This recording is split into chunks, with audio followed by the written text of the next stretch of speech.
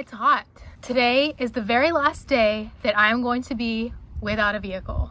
I don't know how long it's been, but it feels like it's been forever. I've just been sitting at home, no way to drive anywhere, middle of the country, running around, I'm not close to anything.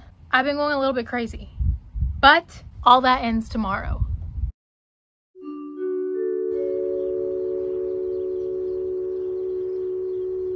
Today's the day. It's time.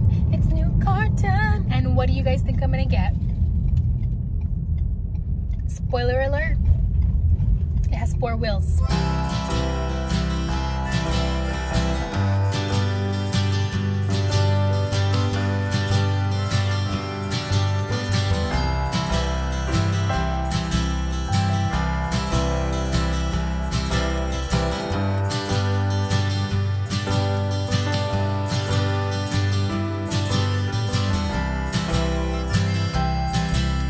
Take back the weed, take back the cocaine, baby.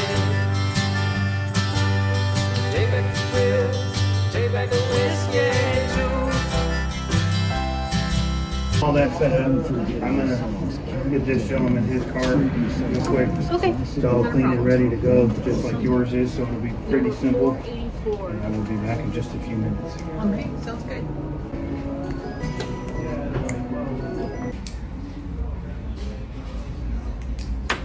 Thank you very much.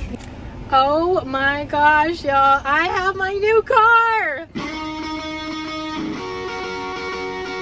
And now I've got to drive it over an hour back home, so me and little beastie here are gonna get nicely acquainted real quick.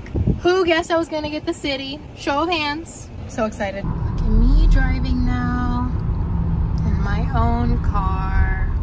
Amazing. And there's a twin car right in front of me. What are the odds? Y'all are gonna have to get used to this new angle. It's a little crooked. Whatever. This is my new whip now. This is where all the videos will be coming from. I'm about to go celebrate purchasing a new car by obviously buying some new boots to match. I don't need it now, your love is all I was after. I'll make it now, I can get off on you. I can get by on little enough at all. I know I can get high just thinking about you, and so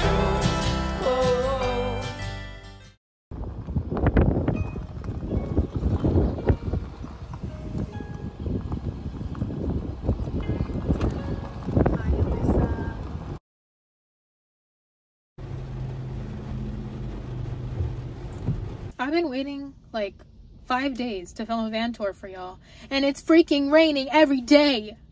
This is so unusual for Texas. I don't know what's going on. Y'all might just have to get an interior van tour for now.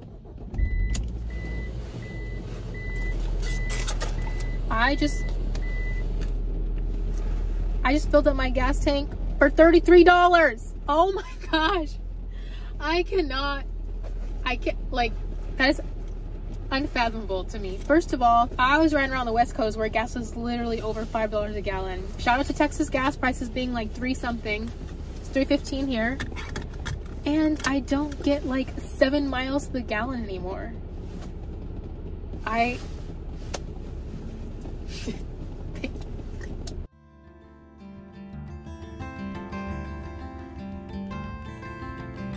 guys, welcome to my brand new, to me, 2019 Ram ProMaster City.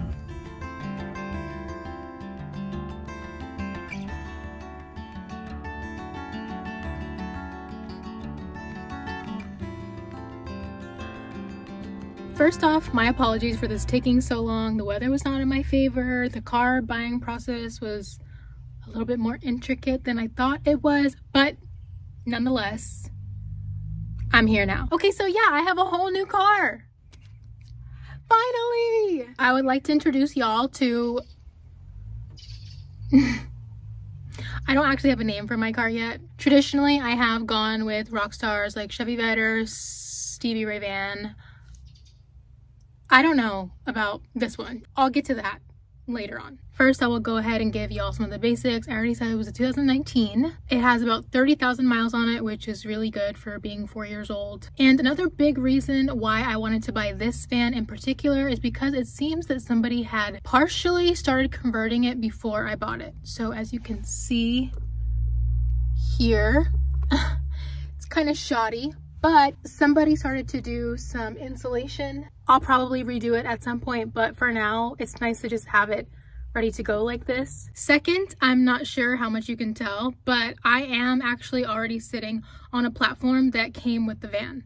I have it set up for camping right now because my original plan was to do this van tour on the beach. I drove all the way to the beach to go beach camping, and then it rained the entire time I was on the coast, and I did not want to get my brand new car stuck in sand, so I didn't. Again, it's a temporary solution, but I think that it is awesome that it came with this because I was able to lay everything flat and put my stuff on it. I do have a row of seats here, but they fold all the way down, so this platform is able to extend the full cargo length of the van. Another reason I went with this van is because it is technically a cargo van. I did have to buy it from the commercial section of Dodge, not the personal vehicle section, but it is also kind of a passenger van. I have a row of seats here, which I am going to remove, but I have them. And the best thing ever is that the side windows here, they actually roll down, which in a lot of cargo vans, they either don't have windows at all, or they're fixed glass so you can't open them, which I was really worried about because number one, I love windows, but also I want fresh air. These are power windows, they roll down. So I was really happy about that. And since I'm talking pros of this van, I will just go ahead and give y'all my pros for why I bought this van. Huge reason number one, it looks like a regular car, which is really great for stealth camping. Honestly, when I see it from outside, it doesn't even look like a van. It looks like a car because it's smaller than a lot of SUVs. But I've got this nice deep cargo space, especially in the ProMaster City. It's very boxy, so it gives you almost 90-degree angles to work with in the corners, which is going to be great for the conversion. The other thing I really liked about this van in particular was that it was already tinted. It's basically limo tint on the back and sides.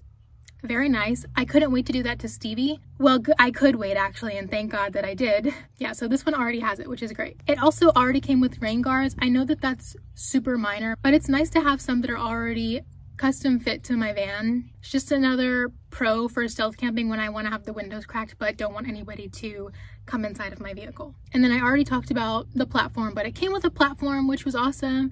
And the partial insulation, a huge thing, which I have already witnessed firsthand when I filled up my car. The gas mileage is so much better than I used to have in my old van. Stevie actually, to me, the van, it didn't get bad gas mileage. I think it actually did get more than a Jeep, but it was never more than 20 miles a gallon. I get almost 30 in this one. It's not amazing, but for a live-in van, I think that's pretty good. Another pro of this van is that it's a 2019, so I know this is gonna sound silly to a lot of people, but I have a backup camera for the first time in my entire life. Even my old car, Chevy Vetter, did not have a backup camera. So while it has trained me and I am an expert backer-upper now without a camera, I had no idea what I was missing all these years with being able to actually see what is behind my vehicle. Another luxury that I don't think really comes with cargo vans, which is why I'm glad I got this van, is because I have heated seats. I'm a heat hog. I love heat. I cannot wait to use these in the winter. And then my last pro that I can think of for right now is that it has a hitch. So if I ever want to expand my car family and get a little teardrop, possibly, I can just hitch it right up. So I gave you the pros. I will also give some cons that I have noticed because I'm transparent. They're all pretty minor. I haven't noticed anything huge or else I wouldn't have bought it. One thing I noticed, and I did read this in my research before, but it's a bit, I don't know, shifty. I don't know the proper terms, but it takes a little while to shift gears. It can take a little while to get up to speed, which is kind of annoying, but it'll just force me to have patience while driving. It's definitely faster than Stevie. This is also a really minor one, but it's annoying me so bad. So if anybody has any suggestions to a fix to this that doesn't involve taking out the entire seat, I'm all ears. The passenger seat, this one here, instead of having a lever where you can just crank it and it shoots forward, it's one of those slow crank knobs where it just goes oh my gosh, it drives me crazy because when I'm in the front I just want to pull the lever so it can fold down and I can jump to the back, but it's so slow. It actually doesn't fold that far forward. So not only am I cranking it forever, but it goes like halfway. And as you can see, there's not a lot of space between the seats for me to climb back here. So with this one not really going forward, that's kind of annoying. A solution that I have thought of is maybe just turning that seat around, but at that point maybe I shouldn't even have a seat. I don't know. I really like taking my friends for rides in my van, so I don't want to get rid of my passenger seat, but I want to take the back off or something because this is so annoying. If anybody has any suggestions for that, please let me know. The only other con is actually kind of a pro that I listed earlier, which is that it's a passenger van. That is a pro for the luxuries, but it's also a con because it means you can see right here, this is an airbag.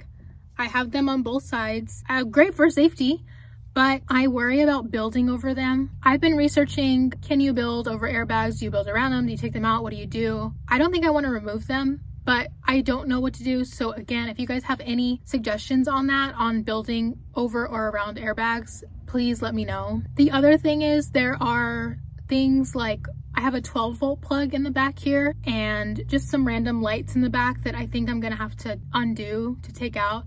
I'm not really sure about that kind of stuff. I don't know. I'm not a van builder. Advice is appreciated. And since I am just getting y'all's advice right now, how do I make these turn off permanently?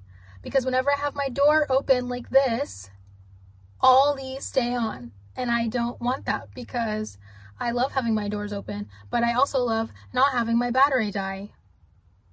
So if anybody can give me suggestions on how to disable that, let me know. It is kind of cloudy today, so I apologize about the darkness in here. Oh, speaking of darkness, something people might consider a con is that my van is all black. I consider that a pro. I love the sleek look of black.